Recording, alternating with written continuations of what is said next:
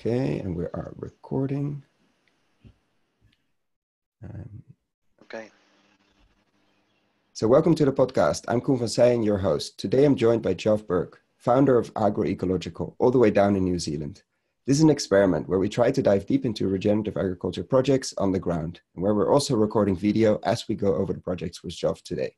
Find all the links below in the description, and please let us know what you think.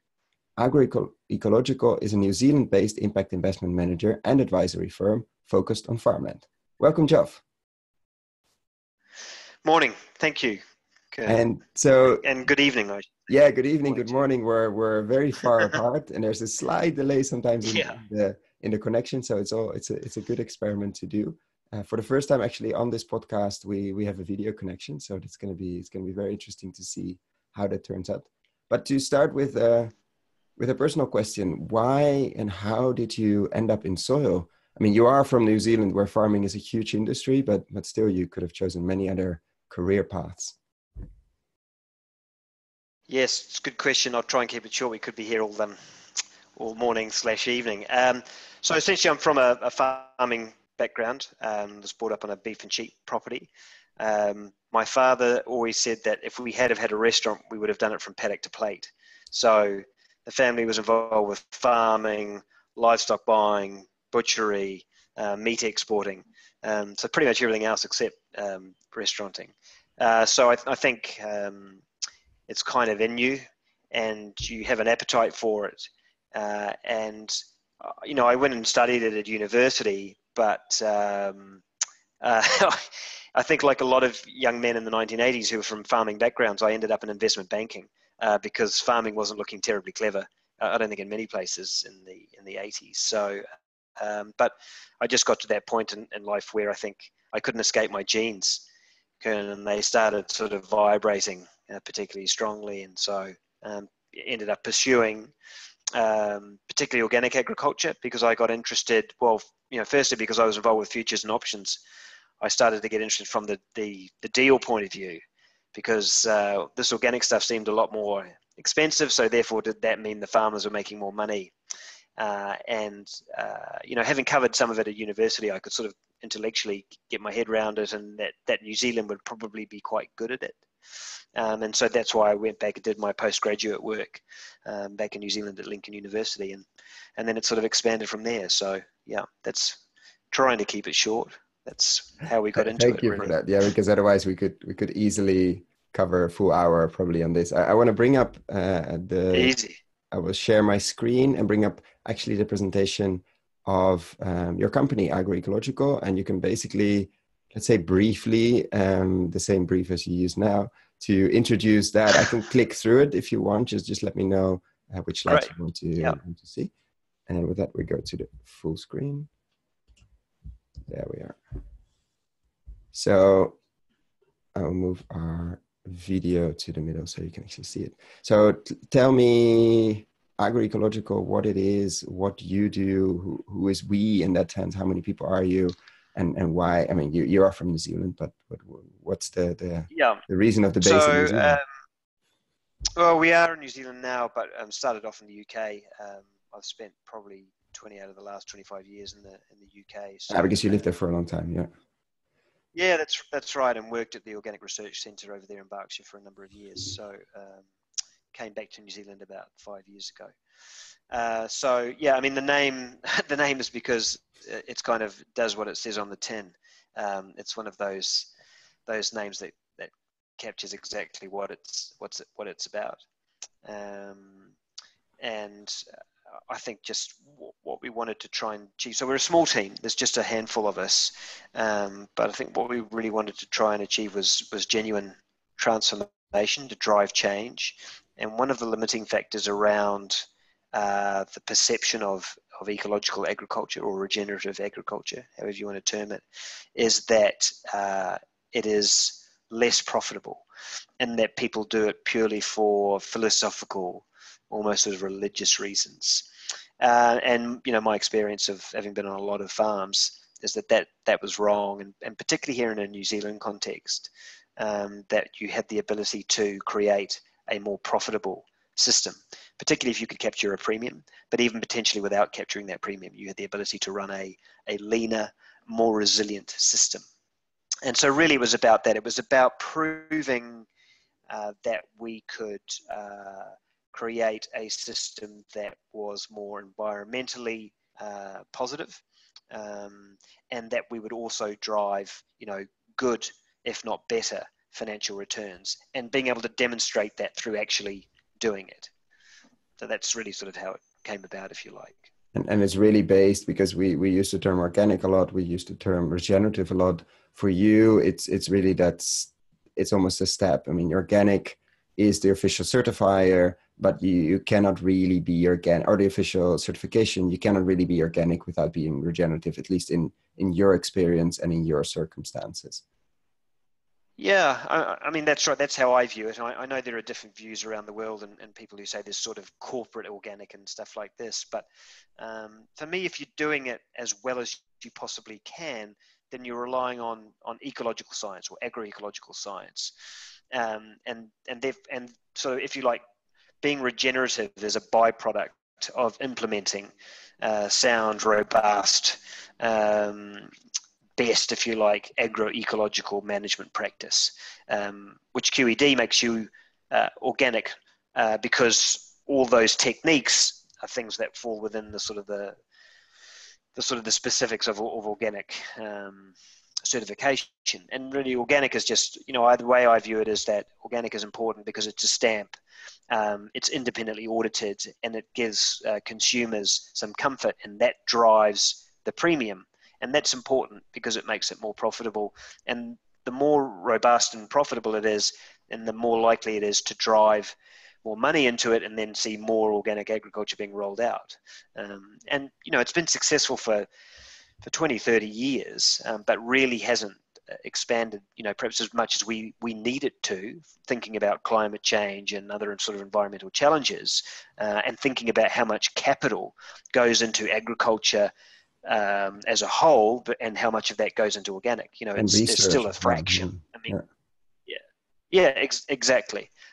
So there's still a fraction of, capital flow going into this very important, or what we view as a very important area in terms of creating good food, creating good environmental outcomes, adapting to and dealing with climate change and the consequences of climate change. Yeah, I just wanted to bring up the next picture as you see the soil from underneath. I think there's a fundamental misunderstanding in organic, where many people see it as just replacing the chemical inputs you're using with some organic inputs, probably getting a lower yield if you do that. Like if you don't push the system as far as you're doing, as you're mentioning, like you can really push it much further, meaning that you get a lower yield, which are usually the farms you see in ending up in research. And thus you have that tendency of saying, we cannot feed the world with this because everybody has 20 or 30% lower yields, which is not the case. If you look at, it really depends where you take these examples. Plus there's only a fraction of the money went into research so far,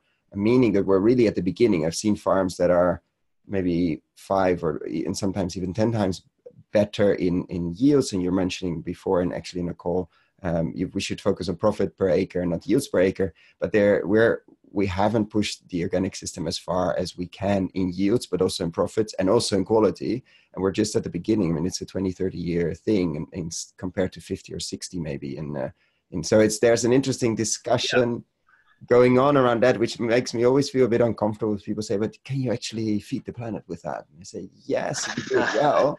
If you do it well, but that's always the case. If you do it in a bad way and you just replace a few things here and there, of course you can't, because you're a bad farmer, basically. Yeah, and Sorry, that's a bigger topic. That's not really a topic. question, but it's more a statement. Yeah, no, but it's a good one because it does come up, and then we get into the whole debate. Well, why is it that people are going hungry? Is it because we're not producing enough food? Well, in the West, we've got sort of high obesity levels, so clearly we're not lacking producing food. Yeah, it's about 2.5 billion with obesity. So it's much more about logistics 800, and availability and poverty and these types of things. So we don't have an inability to produce sufficient food. We absolutely do. And from an organic perspective, certainly the systems I know well, there is minimal yield penalty, if any. And certainly, from our point of view, from pastoral point of view, from permanent crops such as kiwi fruit, there is no reason why we wouldn't be in the top 3-5% purely for production. Certainly in terms of profitability. So I think it's a little bit of a... Because we're going to dive into dairy and kiwi in a minute, but let's dive a bit into the nuts and bolts of not doing it the conventional, let's say conventional. Okay, so not just replacing a few inputs from chemical to organic and then calling it a day. No, you're saying organic is meant to be, and I've had this discussion before where people say the spirit of organic is constant tinkering and constant changing. And that's how they designed it. Now, the certification in some places is very rigid, but that wasn't how the original pioneer started. And so what's your, let's say your take? You can take a concrete example. We might go into kiwis later on, but if you want to take a concrete example now, what would be your definition of regenerative organic? I think you raise an interesting point, and this is one we often talk about, and that is that it's often perceived to be, so organic agriculture is often perceived to be a case of substituting conventional inputs for organic inputs. And so that's fundamentally flawed. That's not what it is. And those are usually the systems that fail. And so, for instance, you'll see farmers who say, oh, organic doesn't work. And generally what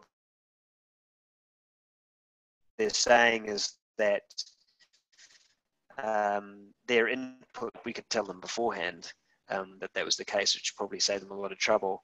So it's much more about not even redesigning your management system. I suppose redesigning your management system, but it's much more about creating a new management system and having an understanding of how you're going to create health and success in that system, so resilience. Geoff, can you just repeat that? Because the connection froze for a second, and it was a crucial point. Oh, did it? Oh no. Well, I can't remember. I don't know where I no, you cut off at the moment where you said organic doesn't work. So people say when they just replace a few things, organic doesn't work. Then you stop for a second. I've literally had that conversation with someone, but they had effectively gone down that input substitution route. So take the conventional input out, put the organic one in, and so that that doesn't work. And if someone was going to adopt that approach, we could tell them beforehand, before they even got started, that it isn't going to work. Because what you need to do is redesign your system, or if you like, even say put in place a new system. And that's about management, and it's about what's going on up in here just as much as it is what's going on down in the soil and the pasture. So that's where you get success, through creating that health, that resilience, and so on in your system. But it comes back to that management system. It's not just take that thing out, put that one in instead. And that's crucial, because generally most farmers will think that's what it's about, because that's how they've been educated to think of farming. Is that then the most difficult piece? Like the changing the mind of the farmer, or nudging the mind of the farmer, or? Yeah, I would say, certainly right now, experience in New Zealand is that there are a lot of people who are very interested, more than I have ever seen before. There's much less of the sort of, laughing into your hand, or, making sort of behind jokes your about back, it. Because people are recognizing that actually, the current system isn't working. There's a whole lot of regulation coming in around water quality, because water quality is not great as a consequence of intensive dairying. And people in New Zealand don't like it. I'm sure people anywhere don't like the degrading water quality. And so, that change is being driven. That's not the only sort of change, but through that, it's starting to change. And people are thinking, well, how do I farm to be within the regulations, to be, if you like, to have a social license to farm, and then to also make it profitable, so I can continue farming with my family and perhaps pass it on to my sons or daughters or whoever it is. So those sort of questions are really quite in play strongly in New Zealand. And so that means I'm finding that I'm engaging with farmers and talking to them about, well, let's develop the system, let's develop that system, what are you thinking about doing? And everyone that I'm talking with is saying, well, yeah, we're interested in, finding out more about organic. How do we do it? Or, how do we make that system work? So I would say right now, and this is based on our New Zealand experience, that it's a really good time to be seeking to put those systems in place, because I think farmers are very open to that. But certainly that it's up here. That's the most important part of the system to convert. But as I say, the appetite for it, the genuine interest in it is good. And the great thing about New Zealand is that you get a lot of very capable farmers. You know, it's a big sector here. It's a major sector. So capable young men and women go into the sector. We'd probably like to see more going in, but there's plenty out there. And what's interesting is that, if you like, the most motivated ones are the ones who are interested in pursuing this more sustainable line. You know, they have more of an appetite for it, and that's good, because it does require you to be ahead of the curve a little bit, you know, to be in sort of the top 10-20% of conventional operators. That those are the guys who are going to make it work. And it puts your if you're struggling in your communities, and yeah. So let's see what I don't remember that. Here we're going to talk about in a minute kiwis, and let's see. I mean, your Agro-Ecological is interesting, obviously. You wrote a few very interesting papers, which I'm going to list below, on yield and all of that, which is very interesting. And I think, I mean, some beautiful pictures in New Zealand. How big is the farming industry? And you mentioned before in a conversation we had, it's basically, I mean, you never have to put the animals inside. It has the perfect climate. Is there changing a lot in the climate as well? Is that like a risk for the next 20, 30 years? We have a remarkably benign climate. You know, we're very lucky with our climate. So animals can be outside grazing all year round. To some extent, that does depend on your soil. But yeah, look, we don't. There are not large parts of New Zealand, certainly not large farming parts that are under snow. Pretty much nowhere in the North Island will be getting snow in the farm, except up on the peaks, the hills or something. But it's not like Northern Europe or North America. It just doesn't. And grass will grow all year round in large areas of the country. It might slow down or stop in some places in sort of July, you know, the middle of winter. But otherwise, you know, you keep growing. So, and you just, you know, to compensate for that lack of pasture growth, you harvest in your peak season, and you feed it out in your sort of sub-season. So we've got a fantastic climate. We've also got rain and good soils and sunshine. So we have sunshine, we have heat units, we have water, we have that ability to graze outside all year round. That ability to grow things is the basis of the country's economy, really. You know, there's a certain amount of tourism, which is pretty important, particularly when sort of Lord of the Rings and films like that get made and people come down and visit. But yeah, it's really about food production, and that comes back to the climate, the quality of the climate we have, which is a real blessing. And it's almost all export, I assume. Yeah, look, there's 4 million people in this country, and I think we produce enough food for, well, I've heard various sort of measures, but, you know, sort of 40, 50, 60 million. So I think literally 95% of what New Zealand produces is exported. So in the context of the global economy, from an agriculture point of view, we're extremely important. Dairy, I think we're around 1/3 of globally traded dairy product. I think we're the biggest exporter of kiwi fruit, or Zespri at least is the biggest exporter of kiwi fruit, the New Zealand kiwi fruit marketer. Lamb, we're the #1 exporter of lamb. So, and apples, we're not #1, but we're very big from an export point of view, just because, you know, pretty much everything we produce, whatever it is, will be going overseas. And just on this slide, one thing I always like to ask, measurable environmental performance. What are you measuring? What would you like to measure? Because it's not always the same thing. And what are customers asking? What are investors asking you're working with? What's has been your experience on the measurement part? Okay, so those are some interesting questions. So there's been a rise in impact investment, but investors we are talking to seldom, and I think I can only think of one, but they're seldom articulating, we need these particular metrics. We need to see that you're measuring this.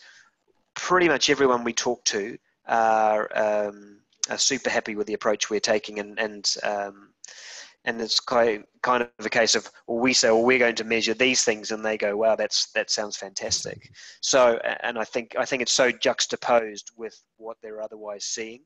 So there's such a sort of a separation between, if you like, the norm and what we're doing.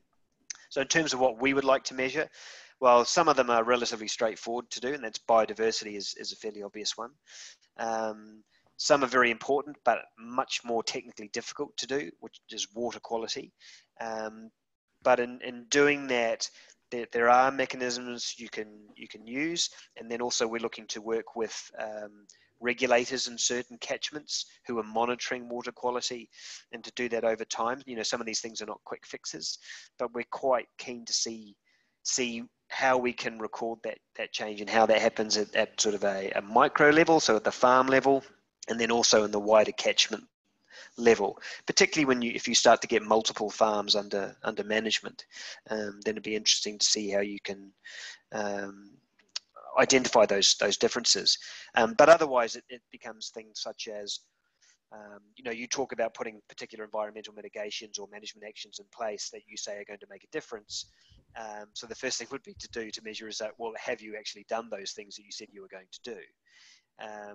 And to some extent, science hasn't caught up with good management practice. So an example of that would be if you sow a really diverse mixture of pasture, some of that's very deep rooting, and so you're better holding on to nutrient in that soil than if you've just got really very short rooted grasses. Well, that isn't picked up, for instance, in New Zealand in the nutrient monitoring system. So you get no benefit out of having that pasture system versus having, say, a very short rooted ryegrass. So the science to some extent has to catch up in terms of its ability to measure those differences. But nonetheless, those are the sort of things we're putting in place because we know they make a difference from a lot of different points of view. Health of the animals and performance, as well as retaining nutrient and so on and so forth. So, Are you measuring carbon like your big neighbor Australia is doing? Yeah, There's a sort of a market there, but I don't know the situation that well in your part. Yeah, just sort of cranking up again, actually. And so probably literally the last couple of weeks, carbon has become much more of a topic with farmers that I'm talking to. So there is a billion trees program, as it's called here in New Zealand, where the government is encouraging people to get out there and plant trees. And you may be familiar with Manuka honey. You probably had it on your toast this morning.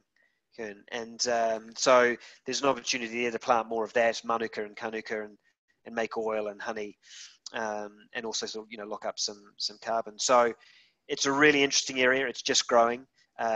Super interested in that because I think, more silver pastoral type systems are something that is of interest to us, and it sort of totally links in with that. So, and that, look, it'd be great to be able to measure that and create more income. And yeah, so I think that's something that you will see increasing, and it's something we will pursue on farm, without doubt. Yeah, you're probably one of the fastest ways as well to do soil, to rebuild soil carbon levels as well. Yeah. Absolutely, and trees grow super fast in this country. Something that might take 60, 80 years in, say, the UK will grow here in about 2025. So it's, dramatically different. As I say, it's the warm, wet just makes such a difference. Great.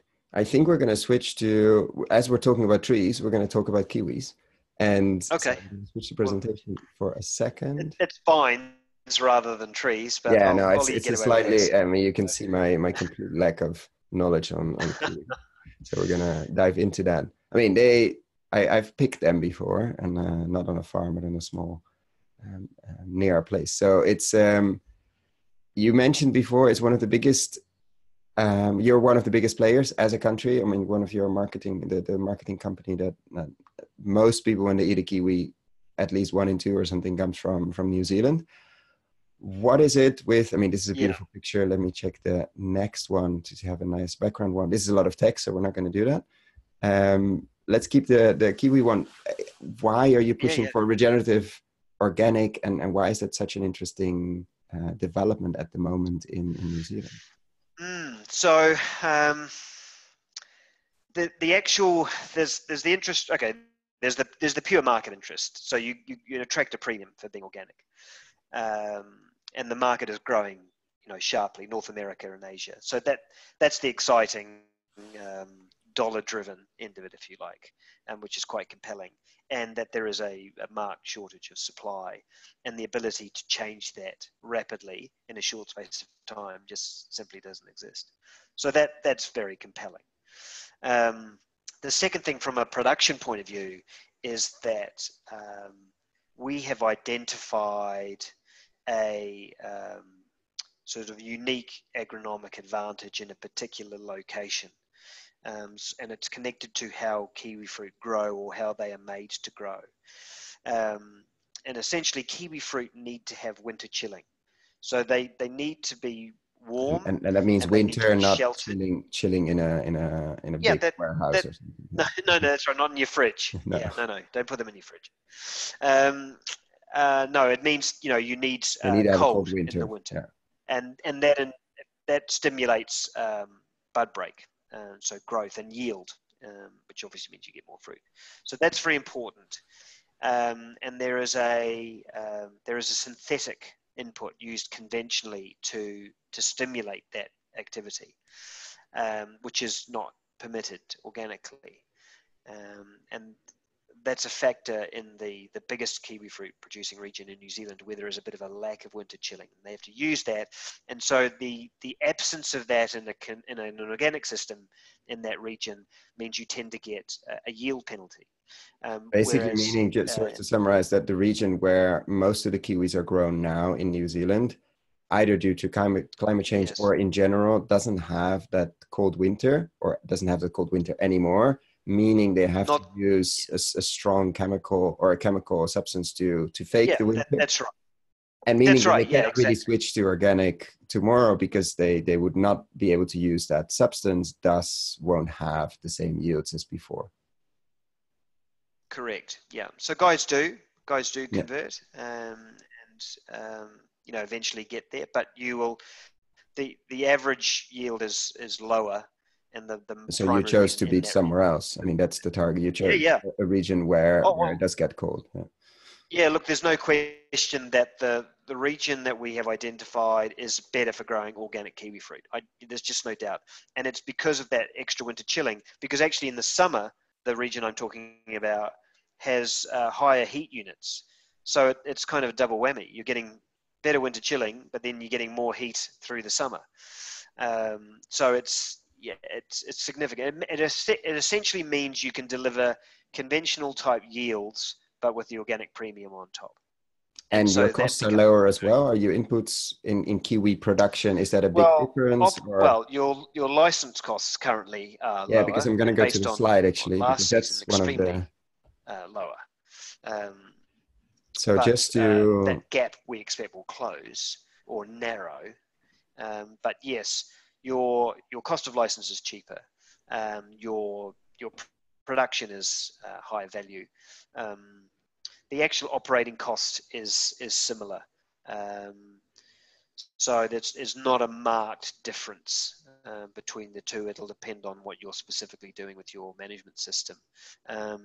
We think there is some scope to be lower in cost of production if you can set the system up right, and that's what's attractive. One of the attractive things about doing a bare land development, and if you're actually going to secure gold organic license, you actually have to have a bare land development. So you're not allowed to take existing kiwi fruit in the ground and cut across to gold under an organic system. It has to be bare land development.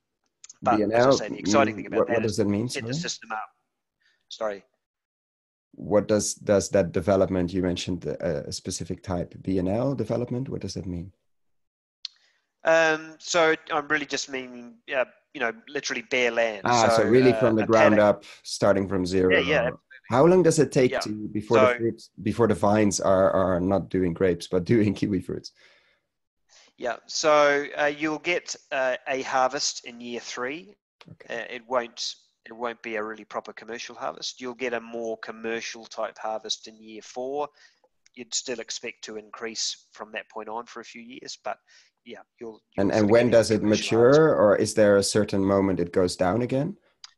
Doesn't go down. They sort of go on forever. They're absolute monsters. Kiwi fruit.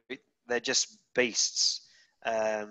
So they can be a little susceptible to wet feet and to wind, but the way you develop them, you have sort of nets and shelter and so on and so forth. So they're very well protected from wind, and it's obviously important to find out about your soils that they're going into, that they're free draining, fertile and free draining, because wet feet are not good for kiwi fruit. But if you have those variables in place, as I say, they're monsters. And in They terms of grow. You can soil, almost visually see and in terms of soil, what's their impact on the soil? Is there fertilizer necessary? What kind of, are you doing any intercropping? Is it a monoculture plant? Or how does the kiwi fruit plant feel, or vine feels happy? Yeah. So obviously it is largely a monoculture because it's a permanent crop. But within that, we look at doing a lot of different things in between the rows. You can sow, legume like clover, and then you go through and cut it and have it so that it shoots out of the mower under the vines. So you're getting a mulch, which is obviously got nitrogen in it. You can also plant plants that will attract beneficial insects, so buckwheat and phacida and things like that. So there are different things you can do, and one of the things we're very interested in doing, which would be quite new and innovative, is to plant habitat around the outside, so it acts as shelter, but also as a habitat for beneficial insects. To sort of create that reservoir, if you like, of beneficial biodiversity. And we're quite interested in doing that. And because kiwi fruit aren't necessarily the sexiest plants for pollinators. So you need to do your best to create an environment where pollinators are motivated to stay there and spend some time there. So that's part of what we seek to do with the system as well, which isn't generally otherwise done as a deliberate action in setting up the system. But that's what I was talking about in terms of setting up a sort of a purpose-built system for organic performance, for organic production. And in terms of the structure, obviously without giving investment advice, which is not what we're doing, but what are you looking? I mean, you're looking to develop a farm basically from the ground up. You have an interesting team here. What's in terms of the investor, putting my investor hat on, what's in terms of the impact investment? What's the structure you're looking for? Is this a one-off thing? Are you going to do multiple? What do you see if we talk in a few years from now and the first one has his first semi-commercial harvest? What would you be looking at? Yeah, I think it's interesting because it's not easy to deploy big chunks of capital into kiwi fruit. The average size of a kiwi fruit orchard in New Zealand is something like 2.8 or 3 hectares for a gold orchard. Wow. So it's very small. That said, one of the developments we're looking at would be about 15 hectares under canopy, would actually be quite large. And in a particular region, I think it would be the second largest individual holding. So there is canopy scope here, just to be clear, means canopy of trees or canopy of nets? Yeah, so it's canopy means, if you like, the area that's got vines growing. Okay. And so we think of it as a netted area because we have nets over the top. But basically, canopy is really referring to the kiwi fruit canopy. The kiwi fruit canopy, like the first picture we showed, basically this one. Yeah. Yeah, that's right. Okay. That's right. So where you can see all those sort of leaves, because if you're standing under kiwi, that's a great picture to show. Because if you're standing under kiwi fruit in the sort of the peak of the season, as it were, there's not a lot of light coming through. It's quite sort of a lot darker under there. And the nets you put for birds, or what's the purpose of the nets? Wind is the biggest thing. It's a bit of a help with birds, obviously, but primarily it's wind. And would it be, because I've seen systems on I think Propagate Ventures was sharing a system for, I remember if it was apples or something, but in I think in Argentina, where they planted a lot of very high trees around certain apple farms. So they basically caught the wind. So they created nets, but on the side and made of trees. And they've been doing that for 20 or 30, or I think even much longer, without netting it. Basically, they managed to slow down the wind that came through their orchards, because it was such probably the same with kiwis. It's such a threat, but not from above, but basically on the side. Historically, they've had trees around them, but some of the first trees they used to plant, they found they were havens for a pest. The pests really love to live on that tree, and then they'd sort of jump into the orchard. So that wasn't quite so successful. They've learned a lot more about Yeah, that. But yeah, the nets are extremely effective. And as I say, we will utilize trees as well, or perhaps, shrubs might be a way to put yeah. it. For the Not insect necessarily part. Yeah. trees, but ones that will create habitat. Using a lot of native plants and so on and so forth. So, yeah. So just sorry, there was And, just a side. Just to come back to the yeah, structure, yeah. you'll be doing a one-off for now. Is it? I mean, So yeah, depending on that, you'll sorry. be So doing more. yeah, that's right. At the moment, we've got a one-off project, but there are other opportunities coming up in the pipeline. As I say, look, you're not going to deploy big institutional type amounts of money into kiwi fruit in New Zealand. So if you were thinking the type of investor who might look at this, it might be, high net worths and family offices and those types of investors. Because, yeah, look, one or two projects, but there will be the opportunity over time, I imagine, given what we're seeing. That's our expectation, that there will be other assets come up. Yeah.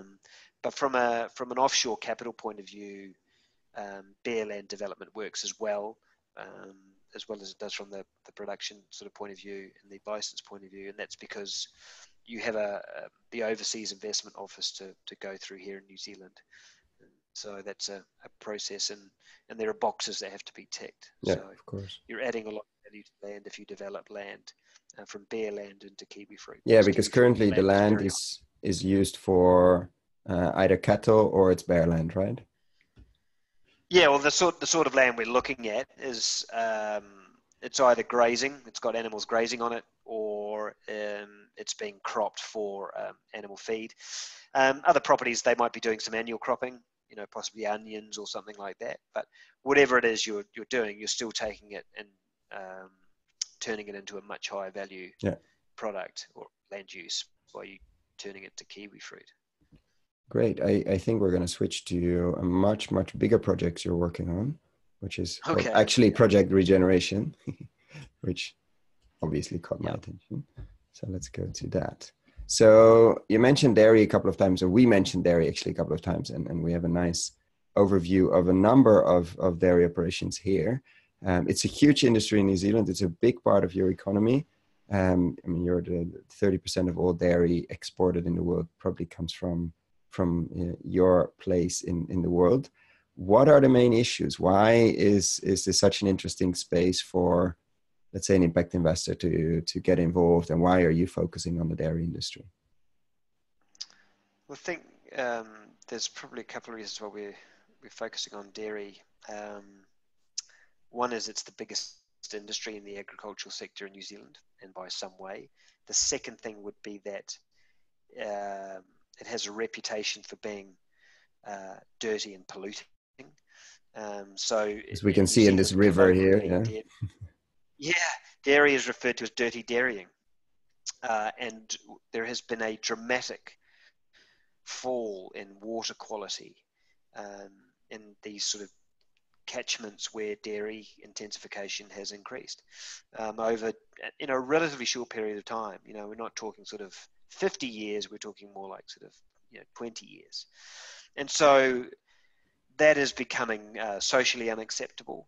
Yeah, I was just going to switch to the slide where you share a bit more about that. Like peak cow is, I think, the first time I've seen that somewhere. Yeah, that's right. Yeah, so that some of those headlines, and this is coming from the Minister of the Environment and the Minister for Primary Industries, or for Agriculture, in effect, sort of saying, we pretty much think we've reached peak cow. So basically, there's this mood of change, if you like, and it's being brought about also by actual regulation. So nutrient loads are being capped, and so the change is coming, which is a good thing. A lot of farmers don't think it is, but we saw that was created an opportunity, because where someone sees, oh no, it's all changing and it's bad, we'll have to leave. Well, we see opportunity in that rather than something to run away from. And the opportunity is to go and acquire farms, transform those into regenerative systems that are generating better environmental outcomes, but also good financial outcomes.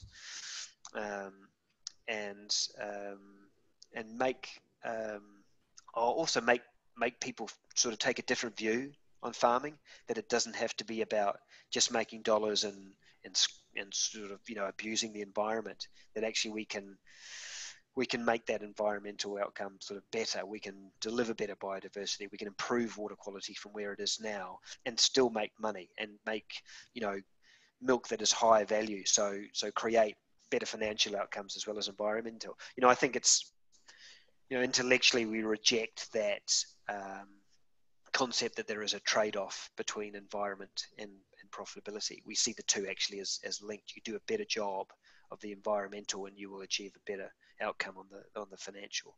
And frankly, it has to happen. The sort of the environmental consequence is no longer something that can just be swept aside or you know, classified as someone else's problem.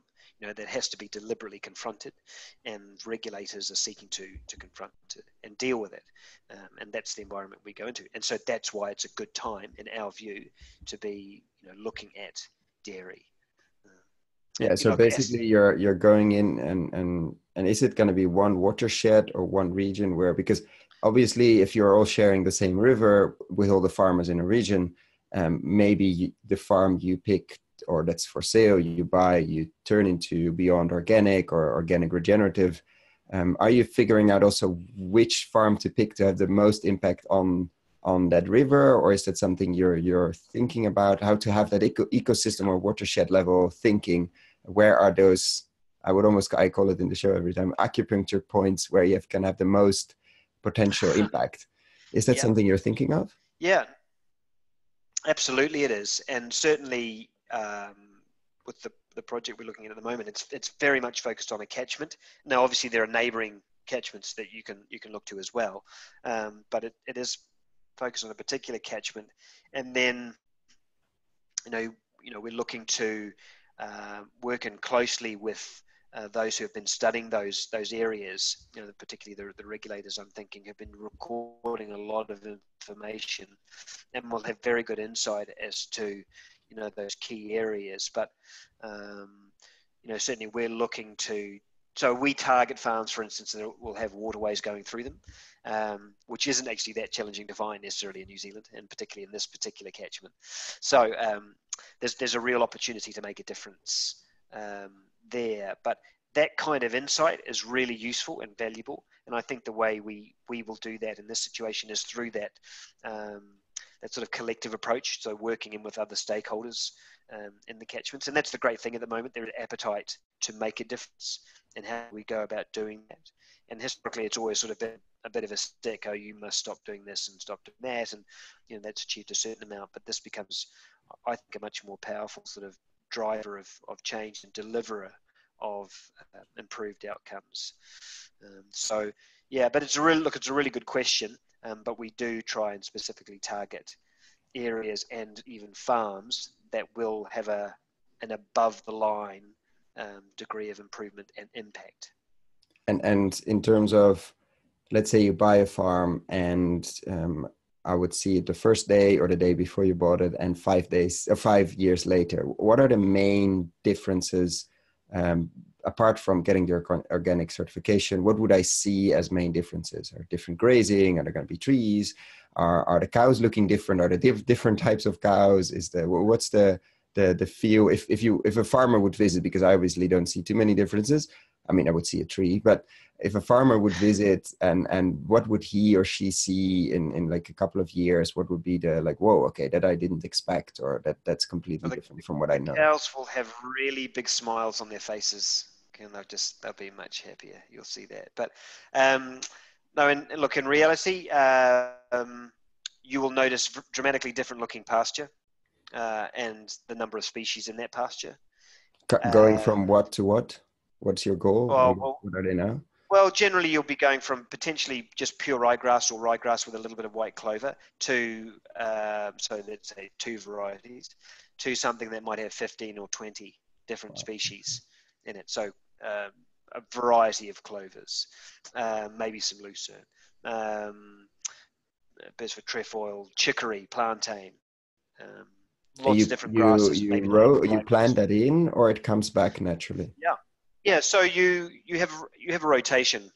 So you don't go in year one and sort of, plow up everything and sow new grass. Otherwise, you're going to be struggling to feed your animals. But you'll have a system of renewal, and you might accelerate that a little bit. You might increase it a little bit, but broadly, you will operate on that rotation of renewal to bring the new pasture in. And you'll also find, to an extent, that once you have a level of that new pasture in, the cows will also start to help spread it around the farm. I mean, or whatever livestock system you have, that would happen. So yeah, that's how you make it sort of work. So that's something you will notice as a difference. Trees, you'll see a lot more trees on farms that we're operating, and that might be natives up into scrappy, steep gullies that aren't terribly productive. Could be plantations in those areas. Could be more of a silver pastoral type system where you have rows of whatever it might be. Could be apple trees, could be timber trees, could be nut trees in paddocks. And Is it something that certain happens riparian already a lot? planting. Is that something you see No, in New Zealand, or that's pretty new? no, Because the no, pictures no. I've seen, the picture you shared in the presentation, there's hardly a tree inside. Yeah, yeah. No, particularly New Zealand dairy farms, historically it's always been seen that if you had a tree, it meant it was growing somewhere that couldn't grow grass. So you had to get rid of the tree so you could grow more grass. The idea of sort of shelter for the animals, and this sort of thing just didn't come into the equation. That's starting to change, and so people are starting to sort of see trees maybe as being an asset, which obviously they are. So, but you will see a lot more trees on farms, and in ways that you wouldn't normally expect to see trees on farms as well. So, I mean, people will talk about riparian planting in New Zealand, but we will do that, and to a high level. And I don't just mean lots of it, but in terms of thinking about the species we are putting in place and what else are they doing apart from retaining nutrient, because there's only so much they're doing at that point. When you're a metre or two away from the river, there's only so much they're sort of doing. But so, well, what else? What are the other benefits we're getting out of those sort of systems? And are there other things we can plant? So, we've talked in the past, you and I, about medicinal type plantings, so that animals can self-medicate, and other sources of fodder, as well as the shelter and just rubbing posts, this type of thing. So there's, trees are pretty cool things. There are a lot of ways we can use them. There's a real drive to see more trees being planted in this country. There's the carbon factor and the ability to drive, more income out of the use of trees as well. So there's a lot of compelling reasons, and that's a definite way you're going to see a physical difference on the farm. Look, another way might be that you change the breed of livestock you're dealing with. So I don't mean radically changing it from dairy cows to something else, but I mean the breed of cow you're utilising, you may change in order to have a better adapted animal for an organic system. So one that's quite robust, produces off fodder, resilient, calves easily, all those sort of good qualities that you want in an organic system. And in rather terms than just of being big. we call them, what is it, the Botox cows or whatever you give them. Yeah, they probably won't survive very well in a few more trees, some fodder, and some herbal plants. They wouldn't know what to do with that.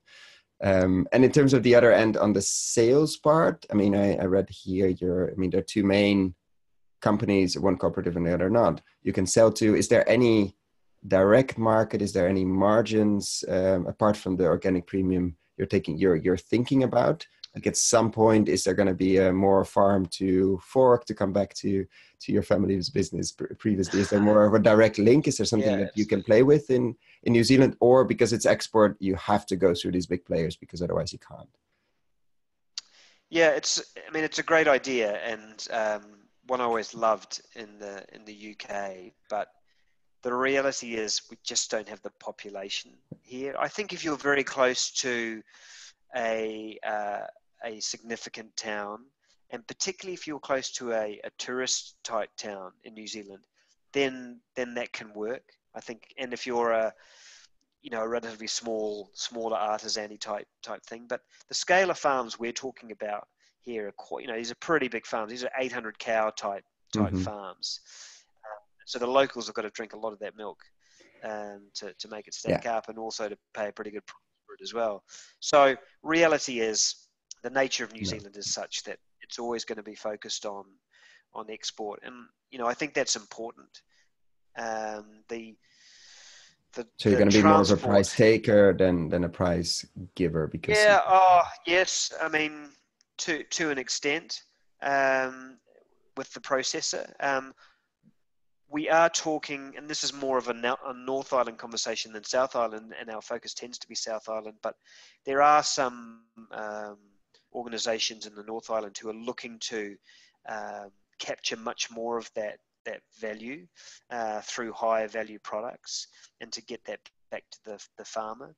So we have talked to the process in the South Island about that, and I think there is a degree of appetite around creating a better share in the value that is available to high yeah, value because if organic you're products, creating particularly great, around the farm. absolutely great milk with different protein levels, different nutrient levels, and much happier cows that hopefully give much better milk, it's almost a shame if that value is taken either by the processor or then by the marketing company. Yeah, well, But if that's the that's case, right. then that's the case. I mean, there's not too much you can do about it. But Yeah, you see a lot of no, other regenerative farmers that at some point maybe they're into grain, they start a mill, or at some point they try to capture, or they with a few others they start a processor themselves. But I haven't seen anything honestly in dairy on that thing. And obviously you have a very particular logistical situation as you export most of it. So there's a difference there, but you can see that movement in a lot of places, but maybe it's too difficult for you at the yeah, moment. no, I do think there's the opportunity to do that, and I think we'll probably start to see that increase, because I know that there is capital that is interested in much more of that vertical integration, of that extending through the value chain, and not just owning the farming asset and producing the milk, but in sort of processing it and then putting it into supermarkets in Asia, or into North America, or wherever it might be.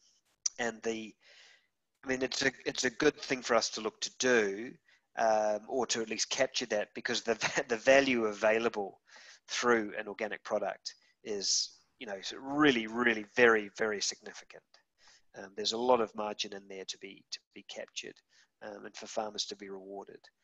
So it's a compelling prospect for us to sort of work to sort of capture more of that. And in terms of structure, this is very, very different from the Kiwi structure we discussed previously. This is much Yeah. bigger opportunity. Your plan is to buy many farms and to really build a portfolio, which also makes sense for potential institutional investors, right? That's what I read, at least through these slides. Yeah, yeah. Well, look, the opportunity, because of the market conditions at the moment, because of size of individual farms, because of the size of the market, is such that you can deploy a lot of capital and in quite good time into dairying in New Zealand. I think it's pretty much exclusively into this kind of transformational regenerative approach. I think if you're offshore capital, you will struggle to deploy capital into conventional. Why is that? The Overseas Investment Office, They have tend to to sort basically of shut agree the on door. every investment, and they're much more likely to go for this type. Yeah, above 4 hectares, and there aren't too many dairy farms in New Zealand smaller than 4 hectares. So yeah, and just to give you an idea, look, we're talking about, as I said, 800 cow type farms. $15.5 million to buy the farm, the cows, and everything else you need. So, these are not small assets, but it's quite a compelling sort of setup. The nature of the market, because of availability, because of valuations, because of the nature of the organic market, and because of some of these pressures coming on through regulation, the aging farmer population, the high levels of debt at the farm gate. There are a lot of reasons which make it very interesting to look at the moment.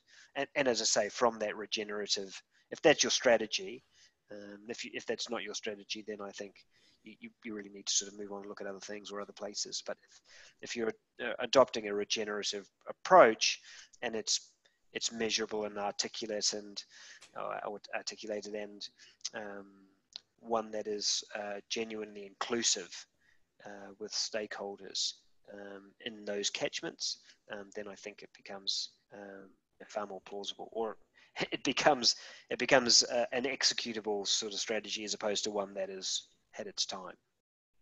Yeah, I think it's interesting, as it's such a specific case. It's mostly export, and it seems to be mostly potential investments coming from overseas. So it's a very particular case when you look at the global agriculture market, and that makes it.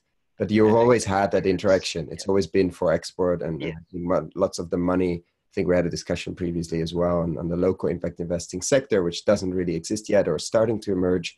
But it's mostly Australia or mostly further away, and that's actually how we got connected as well. So that's very interesting. Yeah, that's right.